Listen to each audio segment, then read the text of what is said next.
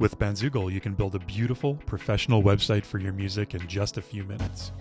Today we're going to walk through all the steps you'll need to get started with a new account, selecting your theme, building out your content, and making your website live for the world to see. So come along with me to create a new account, go through the setup steps, and build your website using Bandzoogle. If you haven't already, the first step is to head over to bandzoogle.com and click the Try It Free button here in the top right. This is going to create a 30-day free trial account that you can use to build a fully functional website that you can experiment with to see if you like it before upgrading to a paid plan. So you can have fun exploring the site builder and see what you can create without the pressure of committing to a subscription or needing a credit card on hand. To create your account, first you want to enter your artist or band name here, and then your email address. This is the email you'll use to log into your account, and the one that any communications from us will be sent to. Then a password, and the main language your website will be displayed in. This info can all be changed at any point down the line, so don't worry. Now you'll be asked to go through 3 setup steps to get your website started. All the selections you make in these 3 steps can be edited later, so know that nothing is permanent while you're browsing here. In step 1, choose the theme that you'd like to apply to your site. The theme determines the overall styling of your website and the initial positioning of things such as the header image size, menu location, social media icon placement, and much more. You can start with any one that catches your eye, or use our handy theme categories here on the left to help narrow down your choices. I want something that's going to show off my awesome band photo that I have ready for my header, so I'll go with the newest theme at the top of the list here, Acid. It'll also feature my band name with this really cool overlay effect over the image, which is going to look great. In step 2, you'll be asked to upload a main header image. You'll want to use a high resolution image here with a minimum of 72 ppi, which is a standard for web display. If you don't have a good image handy, you can choose from our library of music-related stock photos. Experiment with the image fill, crop, and zoom options here to get your photo fitting how you'd like it. For my image here, I don't like how my image is being stretched to fill the space and cropped. So I'm going to choose the Fit Header Area option and use a complementing background to fill in the background space here. Now my entire image is visible like I want it, which is good. The last step is choosing a site title or a logo to display at the top of your homepage. I want to take advantage of the cool overlay effect here the Acid theme offers with its title. So I'm going with that option and typing in my band name.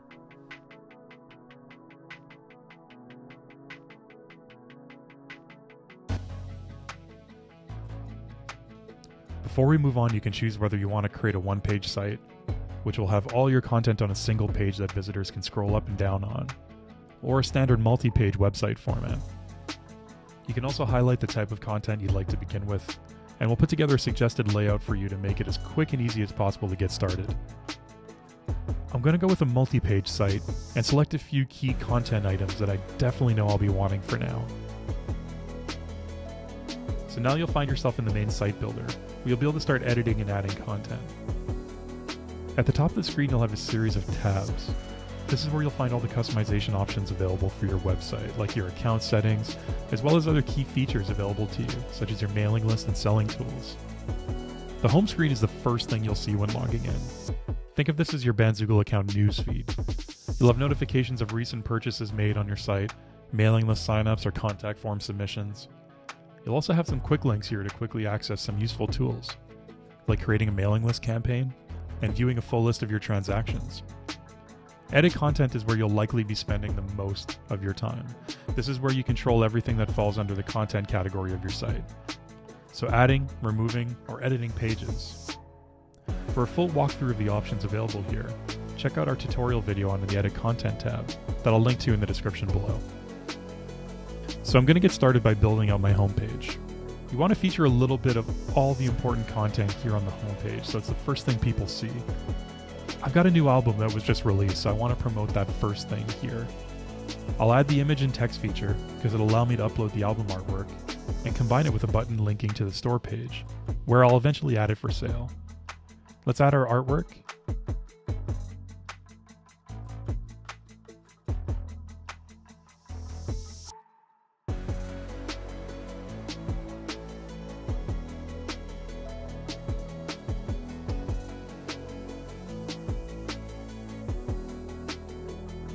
For the button link, select my music page, which was already created for me and ready to go.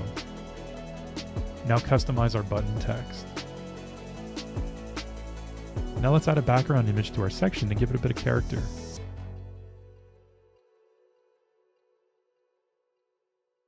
I'll just reuse the album artwork here, but adjust the opacity slightly to make it blend into the background and really allow my image and text to pop.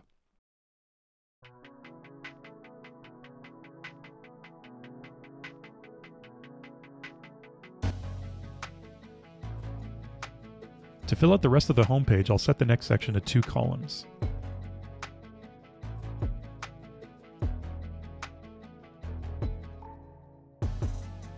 I'll add a short bio in the left column here, introducing our band and our style.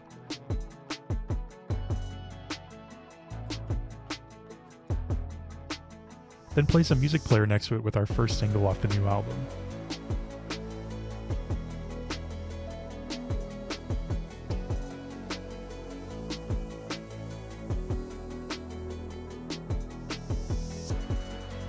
I'll even add some text below it, letting people know they can click here to listen to the full album on my music page.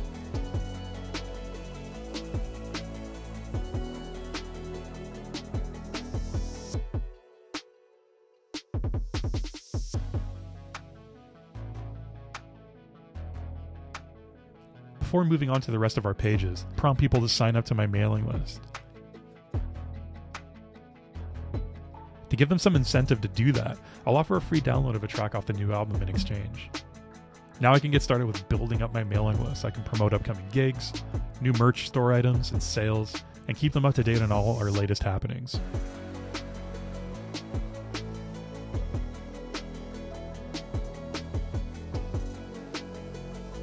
On my About page, I'll expand the homepage's short bio and have a longer, more detailed version for people to read through if they'd like.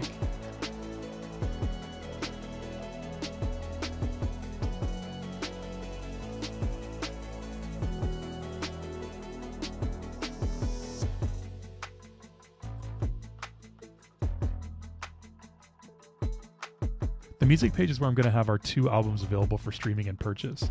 I'll keep the digital music on the music page, and have the physical albums and merch separate on my store page, which we'll get to in a little bit.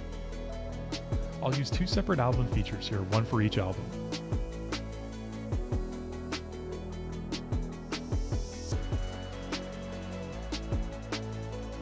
I'll give people the option to purchase a download of the entire albums if they'd like.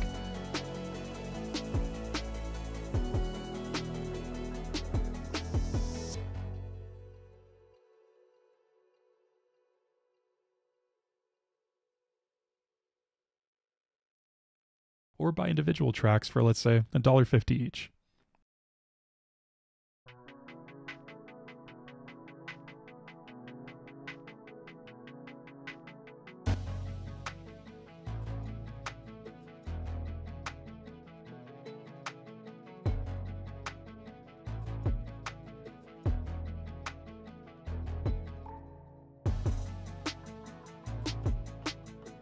I'd like to direct people to my Spotify account if they want to stream entire tracks to build up my plays there. So I'll limit each song with a 30-second preview time here in the track settings. I'll make sure to include a note here at the top of the page mentioning the track and albums can be streamed in full on Spotify, with an easy-to-spot link.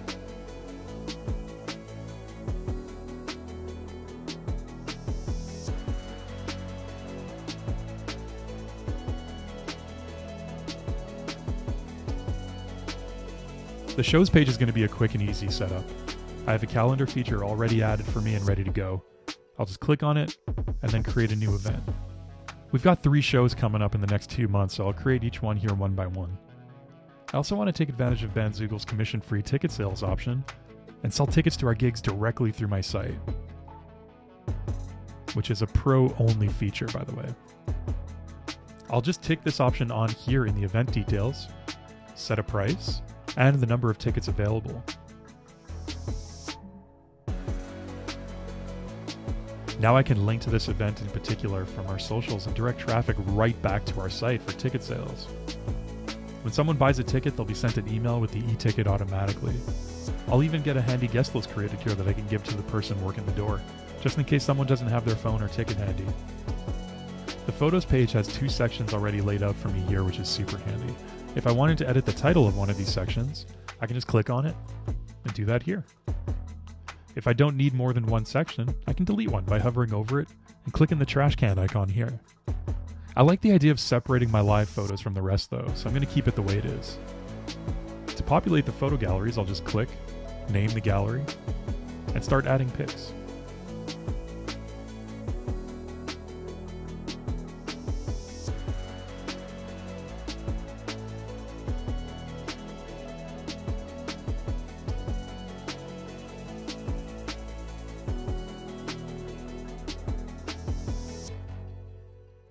Next, we've got our store page. This is where it gets really fun. I'm going to delete the section for digital albums since I'm going to be selling those on my music page. We have vinyls pressed for our 2 albums available to sell, so I'm going to add those using the store feature.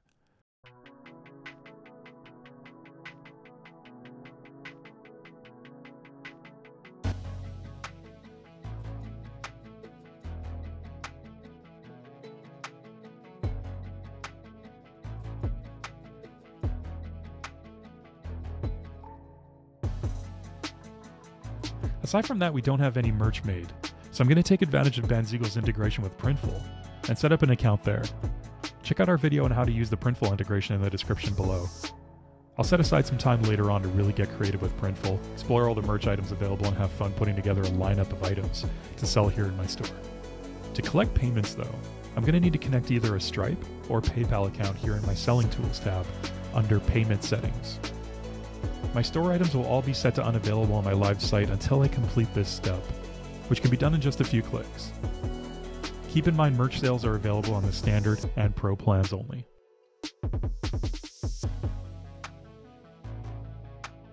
The contact page layout is all set for me too. I'll click on the custom form feature to customize my fields.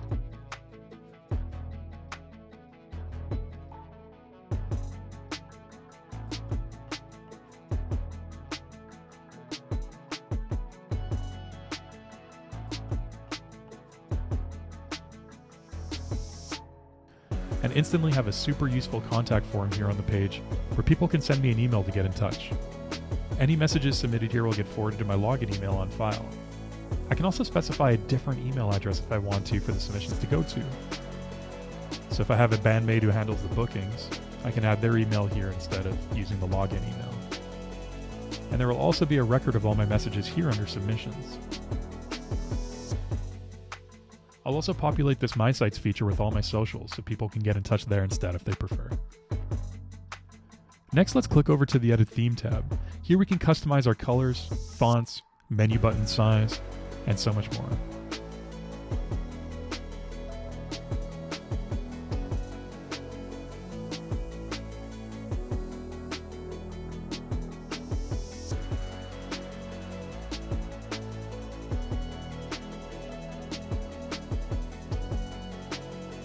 I'm going to stick to this 3-color palette I put together.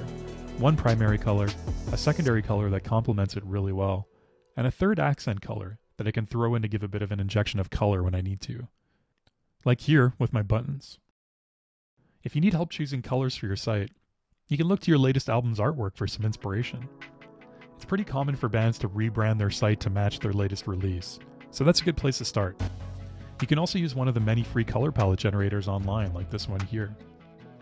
I have up to 30 days on my free trial to get my website built. Once I'm done and I'm ready to share with the world, I'll click the upgrade link here and choose the plan that's best for me.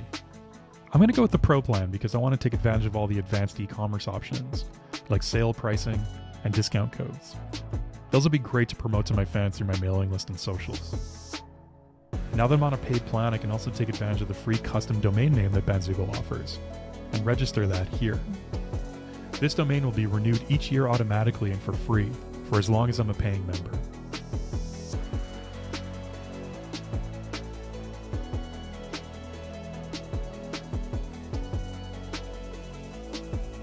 We hope you're enjoying building your band website with Bandzoogle. For any help, advice, or feedback on what you put together so far, don't hesitate to reach out to our friendly support team through live chat or email.